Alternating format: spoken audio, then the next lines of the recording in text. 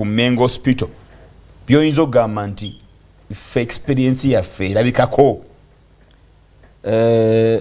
Morris muganda wange mpozi kansoko okwaniriza ssentebe w'olukiiko olutesiteeso lw'ebikujjuko eby'emyaka 25 mukulu wange Salongo Isaka Waswa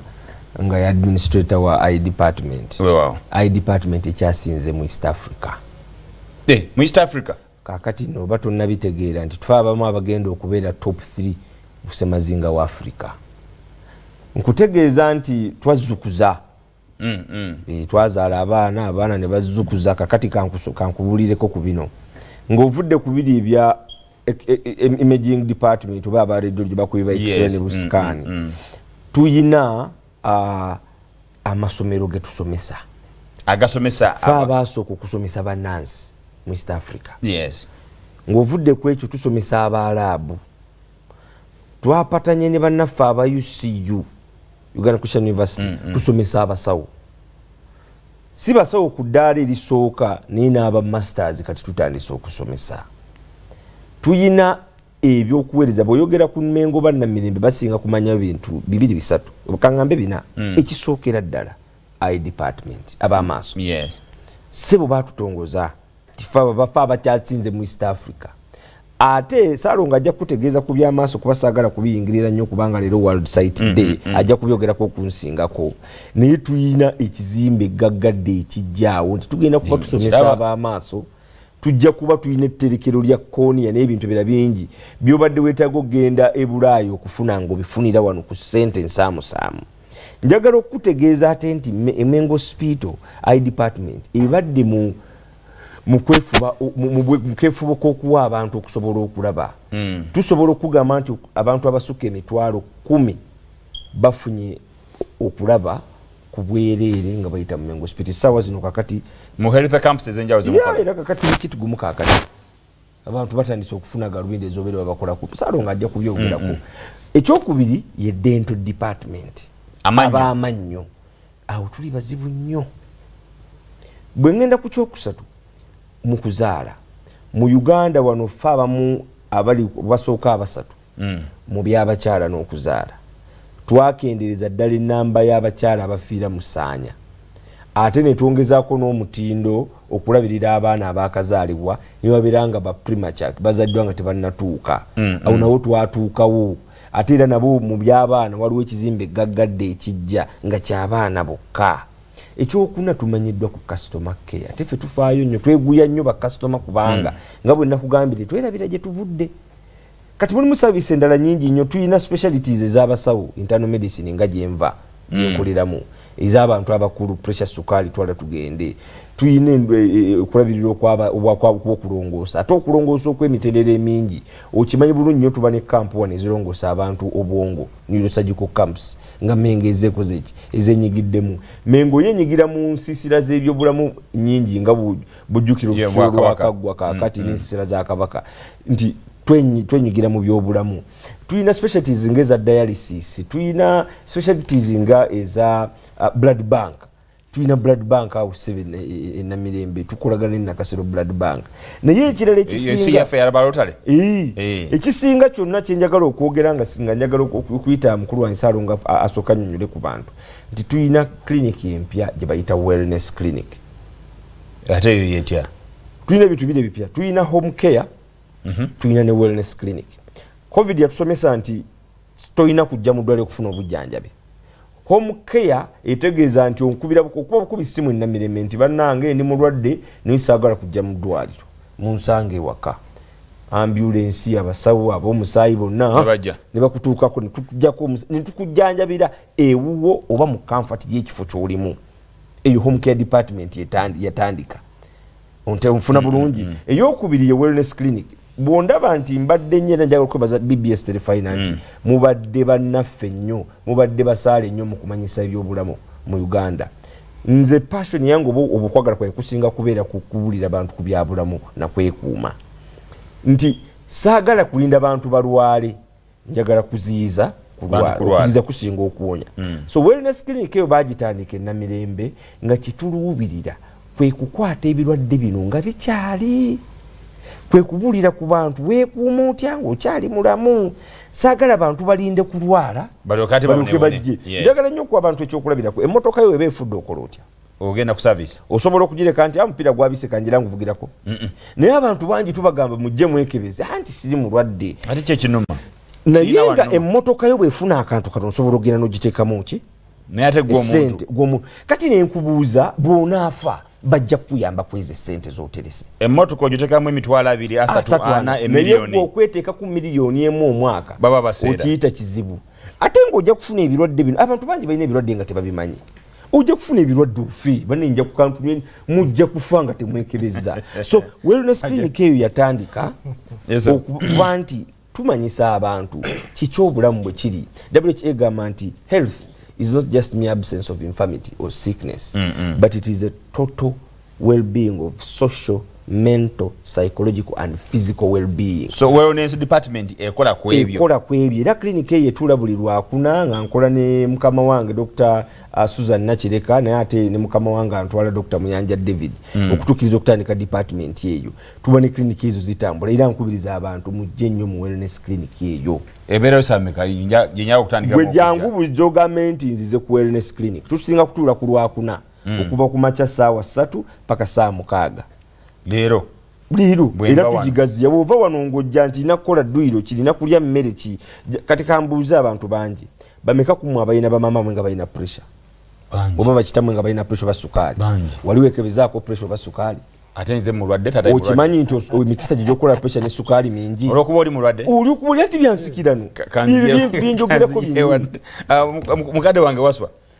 omukulu oli yatunyonyodde natugamba nti ekikwatagana ne Mengo Hospital naddala ebimu ku bintu ebyekikugu mulimu eddwaliro ery'amaaso twaliko wano netwogera ku maaso ago mwalinayo ne kampu eyo noyogera ebintu bingi nnyo naye nga tunaba kugenda ku maaso ke twagala tusembye olwensonga tulina kulala olunaku lwa maaso jaga twandikire wali ebikujjuko eby'emyaka 125 mubitambuza mutya neyanziza nnyo ssebo njagala okwebaza mukama wange ono Dr. Nunda okukkiriza okumperekerako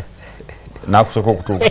mukama wo tatakiriwa kaakano nsaba okwetonda nti tusemuleeti omanye ebyobujjanjabi bizibu nkitegeera nkedde mu emergencies kaakano okusooka byonna twagala okwebaza abantu abatambudde naffe emyaka 125 si kintu kitono kwega tusajja kudde netuzzukuza ebikujjuko bino twabitandika mu mwezi gwokusatu March nga twateekawo olusiisira lw'ebyobulamu ne tutateekawo ne expo twagala okwebaza abantu bonna abakola naffe kubanga bannaffe betwala nabo emirimu abatuguza eddagala abakola ki bonna bakkiriza ne tujja wamu ne tuyita abantu ne tubajjanjaba twajjanjaba abantu abali eyo mu 10 kirungi nnyo bwe twalangirira abantu bajja twebaza bannaffe okutwekuumirako nga okwewaayo si kwewaayo naye kwegamba okwagala obulamu bwammwe tubebaza mwebale nnyo mwebalire ddala kati ebikujjuko bino twasalawo omwaka guno kubanga luli twali tufuna olunaku lumu ne tujjaguza ne twebaza mukama naye kaakano twawaayo omwaka gwonna kati okuva mu mwezi ogwokusatu tubadde tujja tukola ebintu ebyenjawulo dokita ayogedde ku outreach ze tukola byonna biri ku mulamu ogw'emyaka 125 n'olwekyo kaakano bwe twamala kampu eyo ne tukola expo bwe twamala expo kakati nebirabyo tuze tukola ebingi naye kakano twagala kufundikira mu mwezi guno nga 28 tugenda ku Hotel African Hotel African ekitutwalayo tugenda kubayo ne dina bwe tuba tukola emirimu nga Mengo Hospital waliwo binyo bitasobola kukola yes binyo betukoze n'olwo binyo bitasobola kukola olwa akasente ebyenfuna ennaku zino bizibu twagala abantu tukwatirako ngera bwe batukwatiddeko okimanyi bulungi nnyo ettaka eryo kwe tutudde siriyaffe ettaka lya Bwakabaka naye nga Bwakabaka bwatuwa ettaka eryo era tubwebaliza ddala twebaza Church of Uganda the Anglican Church mukama waffe Archbishop His Grace Dr. Kazimba tutambula naye babishop bonna mukama wange Dr. Bishop Luwalire Namirembe tutambula nabo bonna twagala okwebaza Ministry of Health Rotary yakwata ekizimbe kiramba ne blood bank n'ekituwa federal lyokka eryobwannannyini erina blood bank twagala okwebaza bannaffe aba Christian Blind Mission aba CBM abatuwadde eddwaliro ly'amaaso eryo na buli kimu ekirimu ekitali walala wonna mu Uganda wano wadde mu East Africa ebyuma ebyomulembe twagala okwebaza aba Friends of Mengo ba Friends of Mengo kwegamba mu covid ate batuyamba nnyo blood bank yeyo ujirabye yiyo matiri bona twagala okwebaza ba Friends of Mengo bali mu bamamidde enseno yonna naye kati mu ddine n'ekyenjawulo twagala tugende kate ku level endala tuyita mikwano gyaffe gyonna bajje tulyeko ffenna ekyeggulo ekyo kyakugula bw'onaaba omuntu omu tujja kusabayo emitwalo 20 bwe muba group oba kitongole oba muri family oba muri ba Luganda waliwo emmeze y'emitwalo emiliyoni 3 waliwo n'emmeze y'emiliyoni 5 nga mu ekyo twagala tukuŋŋaanye ssente ate era ku olwo waliwo bakwano baffe bangi abasinga obungi bagamba nze banzijanjabira Mengo nze bakola bati Mengo naye n'abazaaliwe Mengo nabo bangi abazaalibwe Mengo olinaga nti omwami wange bamuzaalira Mengo ti mama wange bamuzaalira Mengo abaana bange mbazaalidde Mengo tulina ekyenjawulo twagala abantu bano tubaleete wamu mu umbrella ya Friends of Mengo era tugenda kulaunchinga ekibiina kye tugamba nti Born at Mengo abazaalibwe Mengo kizibu nnyo omuntu okubeerawo nga tulina akakwate Mengo era maama wo oba taata wo oba senga wo oba mulamu oba gw'osuubira okuwasa oba gw'osuubira okufumbirwa n'abasawo gye balinga mikwano gyaffe butereevu n'olwekyo ku bikujjuko bino twagala okukola mu Hotel Africana nga 28 twagala okwebaza ebitongole oludde ebitwegaseeko Joint Medical Stores tutambudde nabo nnyo mukadde wange Dr. Bildad Baguma waliyo mukwano gwange Karo Masagazi kwegamba tutambudde buli nnyo n'abantu bangi Centenary Bank Equity Bank, DFCU Bank, kwegamba n'abantu abalala bangi ebitongole ebirala bingi kati twagala okuwumba ebikujjuko bino omwaka guno neddina eno nga twogera ku nsonga za Mengo wajje twagala okulaga gye tuvudde tumanyiyo n'ate era twagala kwegamba bannaffe mmwe betuyita mujje mutubulire kirala kye mwagala okulaba Mengo akasimbi kana akagenda okubandika weebwayo emiliyoni 5 ku ttebe era ennene engazi miliyoni 3 ku ttebe entonotono n'emitwalo 2 egya buli muntu egy'omuntu omu kalina kyekagenda okukola ekyenjawulo specifically gyekagenda bw'oba oyingira Mengo waliwo ekizimbe ku mukono gwa kono ekizimbe ekyo accident and emergency department oba wasookerwa ekizimbe ekyo design yakyo kugamba ya mutindo gwa nsi yonna kiri ekibaddewo mu kiraba abazungu kye batulekera naye kino kya mutindo gwa nsi yonna twagala tukizimbe nga kiyitirivu naye ssente zitutimaye ensawo yaffe si nnene bulungi n'olwekyo bw'omanyi nti wazaalibwa Mengo jangu tuweyo emitwalo 2 bw'omanyi nti oli mukwano waffe jangu tuweyo emitwalo 2 bw'omuba mumanyi nti oli family nnyo ze mmanyi abazaalibwa Mengo mujje mugule ttebo miliyoni 3 oba miliyoni 5 twagala kumaliza kizimbe ekyo n'ebirala bingi dokita akubulidde ku ICU yaffe tugiyina ya mulembe nnyo naye twagala tugigaziye jo covid bwe yatulumba walaba eggwanga obuzibu bwe lyalimu ICU nga zijjula naye twagala okwebaza Mukama nti ate ffe Katonda yatubeera kubanga lwo kye twakola ekyenjawulo ne tukiraba nti kisoboka twagala tugaziye ICU dialysis tulina ebyuma tebimala bulungi nnyo naye weebiri service weeri abantu abatafaayo nnyo ku bulamu bwabwe nga dokita bayogedde bangi abamu batambula bamanyi nti oluusi babeera bize netutamanya bize ng'ofa abamu balina sukaali abantu bagenda okutuuka Mengo singa ogendako mumalwero gaffe aga gavumenti ojja kusanga eyo omujjuzo katwagala kukwatirako gavumenti kubanga era tubaddewo in partnership ne Ministry of Health twagala okukwatirako gavumenti mu partnership eyo tuleete ebyobujjanjabi kubanga bwe tubanga ffe bannansangwa ab'ebyobujjanjabi bino ebyekikugu ate kitukakatako okuleeta services zino endala ez'oku mutindo gwa waggulu kati nga omusawo bw'ayogedde tekikyakwetaagisa kugenda Bulaaya tingenda kunzijanjaba maaso okujja kunguina birala era nebwogenda ku embassy nebwogenda ku embassy osaba visa ya maaso bakusekerera n'okugenzeke Mengo twagala nnyo okwebaza aba Christian Blind Mission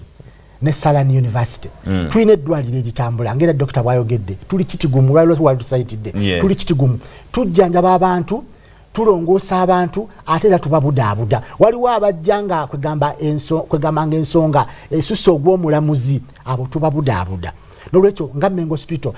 twagala kubeera tuwa holistic care kwegamba tukulabirira eri omwoyo omubiri kwegana n'obulamu bwo bwonna okimanyi bulungi nnyo nti omusawo ewaffe nga tanaba kuteekako mpiso oba kuteekako kyuma asooka kusabira mu ddiini yo yonna asooka kusabira ffe tugamba nti ffe weetuli twewaddeyo okola ate ye Katonda naye akola ebibye. We treat and God heals. Nolwekyo ffe nga Mengo Hospital tubasaba bannaffe mujje mutwegatteko ku bikujjuko bino. Naku z'omwezi 28 Hotel Africana milioni 5 omwezi guno gwennyini milioni 5 milioni 3 n'emitwalo 20 gwayagala okuba nti abeegattako enteekateeka eyo gyeri gy'ogambye gye muli Kitugumu kati gye bali mu kukola olinayo muganda wo bakubira essimu bagambe bagende mu nteekateeka eno eya health camp amaaso bwerere ate nga tetugenda kukoma awo bwe tuva Kitugumu tugenda Buddu ate tugende Kankole tugenda Masindi kugamba tutalaaga ensi yonna. Buddu mulyodde Buddu batumaze okuva mu ddina omwezi ogwo gwe 11 tujja kuba tulanga ku telefayina yaffe ne radio yaffe ya CBS. Akadde katugendako njagala kudda wa mukulu Nunda nga tuwumbawumba oyogedde ku kigambo kya wellness department n'enkwatako nnyo. Abamu wega ku wellness department balowooza ku dduyiro yekka oba olyawo ne massage n'ebirala. Nitwagala otusiigire ekifaananyi ekyebyo ebigenda bwa bikolebwa mu wellness department yammwe n'abasobola okuba nti tunaba tukola tusubscribinga tunaba tujja tumaze kulwala omuntu akitegere bulungi nga tuwunzika. Okay, wellness clinic eno ekisooka tetudde butuuzi Mengo. Tutambula ntujja ne mbitongole. Okay. Gwoba olira nti oyagala osobola okuyita ntujja mu kitongole kyo. Tukola check up, health pre-employment check up, pre-travel assessment. Ne tukolera gwe nga assessment ngeyo okusinzira ku myaka gyo omubiri gwo obundaga butondeyo n'ebya family nga ebitambula. Wellness kitegeeza kinti tutandikira ku mmere gy'olya. Ku myaka gyo ne mulimu gwokola n'omubiri gwo ne family yo nga bwetambula kikyoyina okulya. Bw'obanga olina riski ya pressure mu family yo tulina kye tugamba nti kino tokira nnyo kino kikole bwoti. Bw'obanga olina sukali ne pressure agwe tolya kino gwe lya kiri onfuna. Bwe tuvaawo ne tudda ku dduyiro. Dduyiro kiki era dduyiro afaanana ate y'omukolo otya. Ne tudda ku olina kwebaka otya. Olina kweyisa otya ng'ofunye stress mungi ennaku zino. Research bamukoze balaba nti stress kye kimu ku bintu bikyasinze okuvuga ebintu nga cancer, ebintu nga pressure ne sukali ne stroke. Yes, research azze mungi. Okay, so weyisa otya mu mbeera eno gye tulimu ey'okukakaalukana. Amaaso go galabirira otya, omutwe gwo ogulabirira otya, amawuggwe go galabirira otya, omutima ogulabirira otya, olubuto olulabirira otya. Ne tujja ne mu kitongole kyo ne tukutendeka oba ne tutendeka abantu bo ne tubawa training ne tubawa ne first aid training kuba tukola ne training ya first aid. Omuntu singa omutima gwa gusirisa okola ki? Kwegamba wellness kye kintu kye tukola nti tetwagala kulinda bizibu bijje. Wazira twagala tubiziiza okujja. So clinic eyo tetula butuuzi Mengo wokka era nkubiriza abantu mwenna mwenna oba otwetaaze namba ngenda kugibawa osobola okunkubirako oba okuntukirako namba eri noti 7 noti 4 noti 7 7 4 oba noti 7 noti 7 14 namba yange mukama wange ajja kuba namba ya PRO waffe ku nsonga za dina naye nga sinaba kuwunzika. Njagala soke nebaze omukulu waffe atwala mu ddwaliro Dr. Rose Mutumba webale nnyo maama webalire ddala obukulembeze bw'otuwadde awamu ne ttiimu yonna etwala eddwaliro ly'e Namirembe. Njagala okwebaza Ssekamwa waffe w'eddwaliro Mwami Bwanika Dennis akoze omulimu munene nnyo okututumbula ng'eddwaliro. Njagala okwebaza abakozi bannange mwenna betukola nabo kansubire tunakunzijjayo kuba sinasiibula maama so njagala okubebaza mwenna ate abaagala Mengo Hospital abatuwagidde bibitambudde bulungi mutusaasire naye tubakakasa nti ffe tuli beeteefuteefu okubaweereza n'okubajjanja. Maama musiibule. Njagala okusiibulira okwebaza maama nzaala ne bataata bange bamaama bange basenga bange bajjajjange ne baganda bagenda okusinga afumba ettooka alibobeze waka n'abaana bange mbagala yaveri eri etusale kubo nkwagala nnyo mukwano ne mama n'abaana mbatumidde nnyo ate mwenna ne bakozi bannange mbagala nnyo enamba njirese singa oba wetaaga ebintu ebirala okumanya ebisingawo otubuulire tubalindiridde nga tuweza emyaka 25 ate mwebale kwagala bwakabaka bwa Buganda mwebale nakuwagira BBS telefone yaffe Salo tusokere ku namba eyabwanika enamba ekozesebwa omuntu ayagala ensonga zino eza dina Bonat Mengo n'ebirala byonna ebiringa bwe bityo mukama waffe piara obasekama waffe bamita Bwanika Dennis muvubuka muto atali flexible ne wuli atuukawo najja ne receipt oba noweereza sente ku mobile money esimu yeri 0789 19 ye namba ye si yange 0789 gwe tukubira ku maaso department yo department yange nze ndi wa maaso ndi wa maaso olwaliro wa website de nga era omutestet bwe yayogedde twagala kukendeeza ku nsonga z'amaaso omulamwa gw'omwaka guno gugamba love your eyes yagala amaaso go tewali n'omu agenda gakwagalira bonna batogagadde gajja kuziba otandika okutomera ebisenge tojja kulaba mukyalawo tojja kulaba abaana bo tojja kulaba bazzukulu bo n'emmotoka empya ennungi n'ekifo ekirungi bwe kiti ojja kuba tukyasobola kitegeera amannya gange nze Isaaka Wasswa bw'okuba essimu oba ozze ogaa nti Isaaka Wasswa aliwa ebintu byonna bwe tuba twakukebera nga tonnaba kukomawo kujja kulongoosa amaaso kakati tuli mu wiiki eno eyakeetalo jangu tukujjanjaba amaaso jangu tukulongoosa amaaso essimu yange eri 0772 weewaawo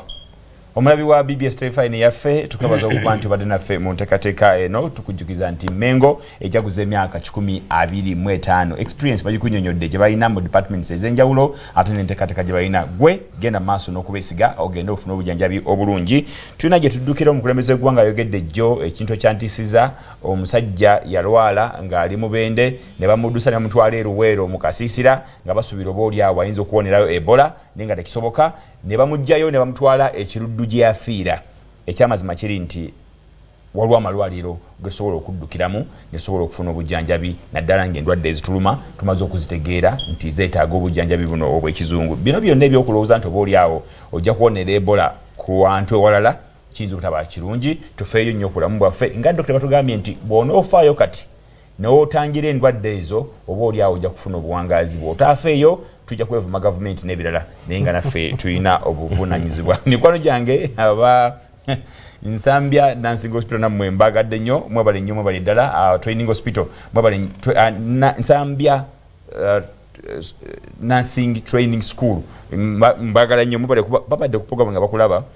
ate ndowooza nga bugani namwe mwe mwasooka mu nsonga ey'okusomesa ne nabo bakola omulimu gw'okusomesa abantu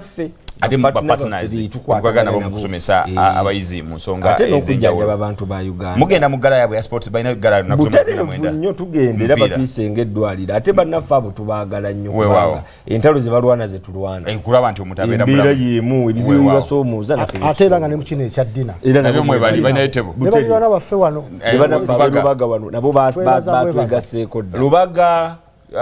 Kibuli Nakasero